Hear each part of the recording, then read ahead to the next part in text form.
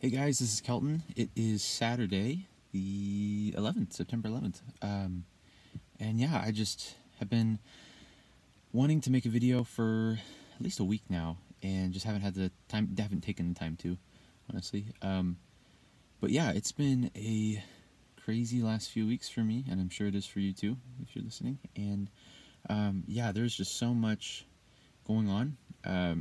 Man, I had COVID. My whole campus had COVID, for goodness sakes. It was like, got to the point where like 12% of people had tested positive, and there were many more who hadn't tested. And yeah, it was a crazy time. And so, had to deal with bad internet and getting connection to classes on Zoom, and ended up sitting on the porch outside because I could get at least enough cell service to hear the class going on. But yeah, so it was an adventure for sure, and I think that's a good place to be. Honestly, I think it's a good place to be where you don't know how to do what you're supposed to do, because it makes you trust God more, and just allow Him to be the sole provider and propitiator of your life, and that is what He wants from us, and He will allow a lot of things into our life to get us to that place of recognizing that we're not in control, and we shouldn't be.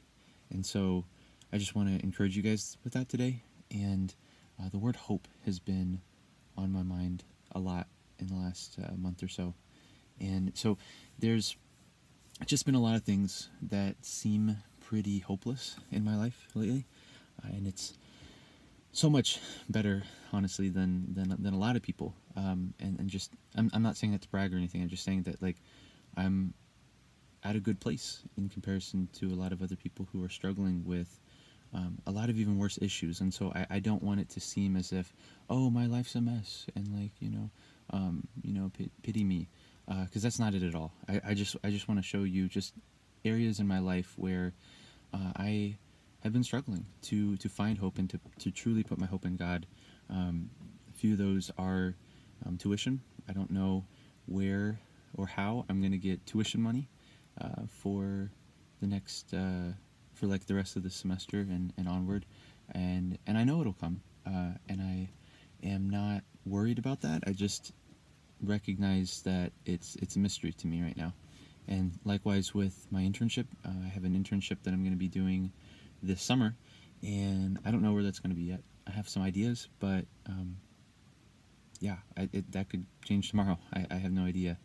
And likewise with just relationships, I've wanted to be in a relationship for years now, and God has continued to affirm that I will get married someday, but at the same time that it's not now, and that I need to be okay with that, and I need to trust Him in that, and also yearn for Him more than I would for a spouse, because she's not going to be able to satisfy the deepest needs of my heart. Only He can. And so I've been seeing countless friends. I've been invited to like 7 or 8 weddings this year, and I have a bunch of other friends who are getting engaged, or are finally finding a girlfriend after years of waiting, or even after just a few months of waiting. And it's just kind of frustrating sometimes to think, Lord, you're allowing all of these other people to have relationships, why not me? And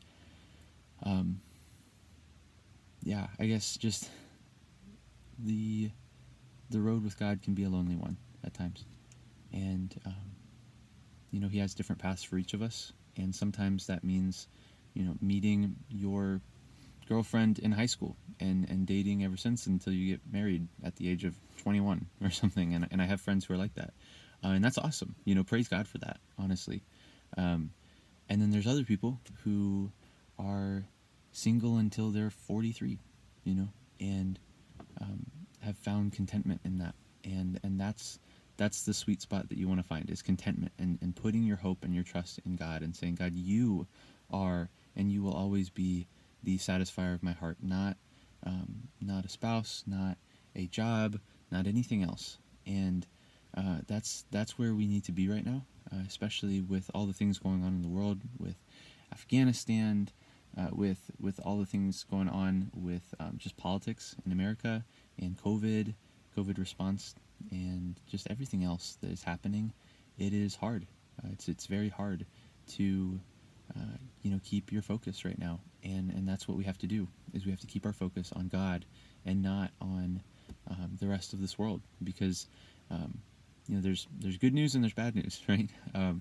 The good news is Jesus, and you're not going to find that on TV. You're not going to, well, I mean, you could, but like you won't find that on the news, is what I'm saying. You're not going to find that flipping through the Reader's Digest of current events, and so I just really encourage you in this season to ask God what kind of media you should be putting in your head, because sometimes there are, news sources that he wants you to listen to, so that you can be aware of the environment that you're in and to pray for those things. But at the same time, you don't want to be so inundated with culture and with events that are happening that you get bogged down and you become fearful and distrusting and wonder, God, where are you? Because he's right here. He never left us. He's in us, literally, in a way that we can't even grasp. And yet, it's easy to feel forgotten. It's easy to feel lonely, as if, he did leave us. But he promises that he never will, and he's not going to break that promise. And I can attest to that in my own life many times over, that he has never left. And so, with that being said, it reminds me of Psalm 42, and this is a psalm that God led me to this last week, which is where David is having all of these issues, probably a lot worse than any of ours, honestly. He's being chased in the wilderness by a king who wants to kill him, even though he is actually the next king in line that's supposed to be getting help from this king, theoretically.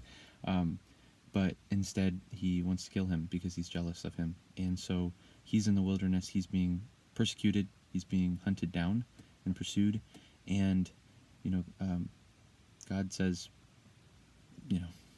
get over yourself, basically. Put your hope in me. And so David says, why are you downcast, O my soul? Why are you weary, broken within me? Put your hope in God, for I will yet trust him, my Savior and my God. He is my Lord. He is my Savior. He is my God, and he will provide for me. Even if it's not in the way that I think makes sense or that I want in this moment, he will provide. And that is a promise. That's not just a suggestion or a maybe if you do enough. That is always the case. So you just seek him and you will find him. And God assures us of that many times over. And so I just want to encourage you with that today, that no matter what situations you are facing today, that God is faithful. He's good, and he has an amazing plan for our lives. And his will for us, it's good, it's pleasing, and it's perfect. You can find that in Romans 12. And so, we offer our bodies as a living sacrifice to him. Just like Jesus says, deny yourself, pick up your cross, and follow me daily.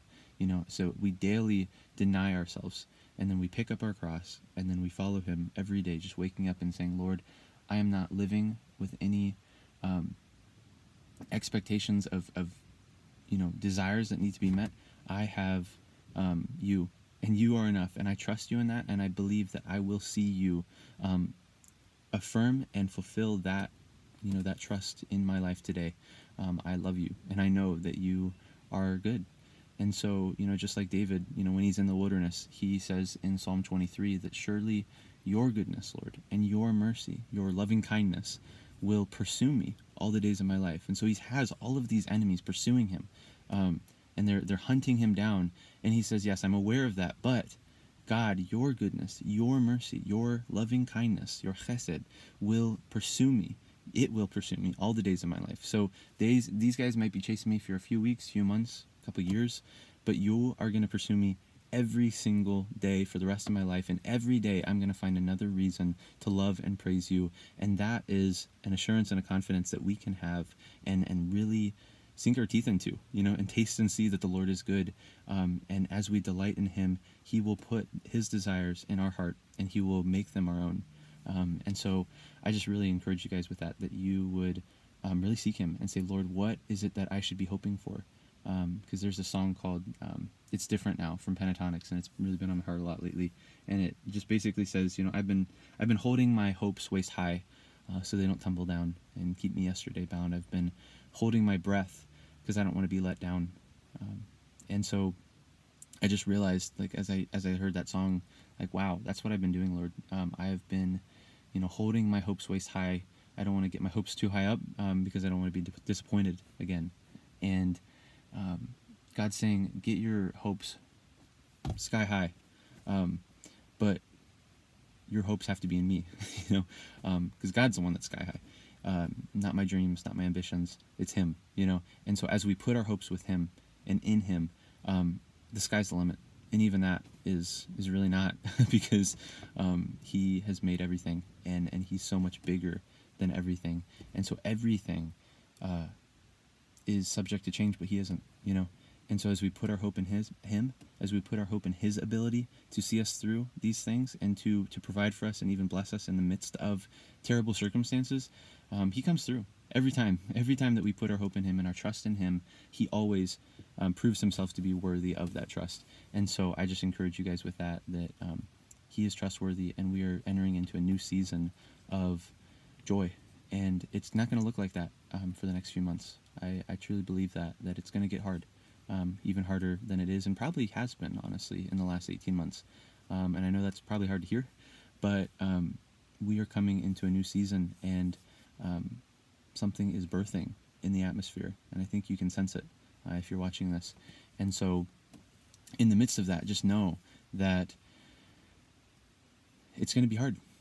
Birth is painful, but the minute that child is born, the minute you hold him or her in your arms, all the pain melts away, and you're left with this numb feeling of bliss, honestly. I've never given birth, obviously, and I can't, but from my mom and other people who have talked about it, the minute you see the child, the minute you see the fruit of your labor, literally, it's worth it.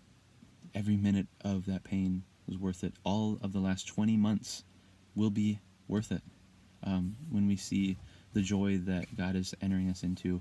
And so I'll probably talk about that more in the coming weeks and months as God gives me permission and just puts things on my heart to talk about. But so in the meantime, just keep seeking Him, keep putting your trust in Him.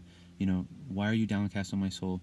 And I will put my hope in God, for He is the joy of my life, and He will provide for me. And so I trust Him, and I know that He's going to do that. He has every single day for the last 10 years.